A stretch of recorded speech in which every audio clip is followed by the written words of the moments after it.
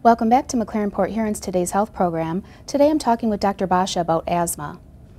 Dr. Basha, before the break you talked about a procedure called bronchial thermoplasty. Can you tell us how this procedure works? Well, as I mentioned earlier, the patients are taken to the operating room and they're given a general anesthetic. And then we insert the bronchoscope through the endotracheal tube, which is in their lung. And then through that bronchoscope we insert a special catheter. This is the heated catheter. And we work in different sections of the lung. We start off working the right lower lobe, and we do many different treatments to that portion of the lung. Typically somewhere between 75 to 90 different heat treatments to just to the right lower lobe. And these treatments are done 5 millimeters apart, and we work our way in different sections of the lung, different segments of the lung, until we're done. The whole procedure for each time we do it takes somewhere between 45 to 60 minutes. The patients are then recovered and they go home the same day. Now, it's a little bit scary to hear about heat going into your lungs. Can you tell us what the patient might experience throughout this procedure?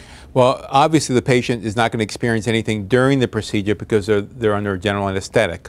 The heat that we apply to the bronchial air tubes, which help to eliminate or destroy some of that smooth muscle I talked about earlier, is no hotter than really a typical cup of coffee.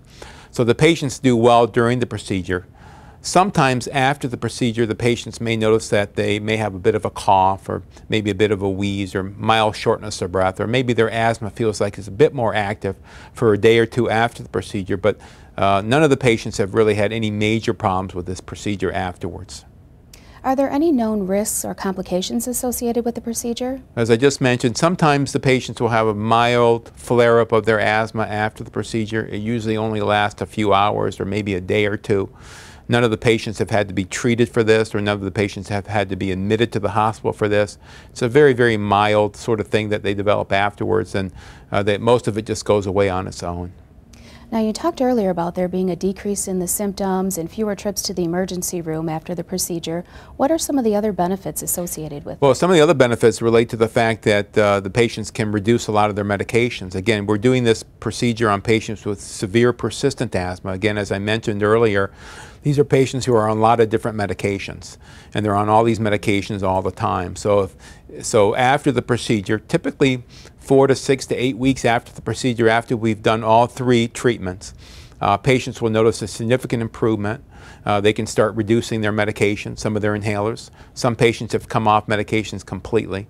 Many other patients will experience a significant decline in their flare-ups or exacerbations, less trip to the ER, as you mentioned, less admissions to the hospital, and the less use of other asthma medications.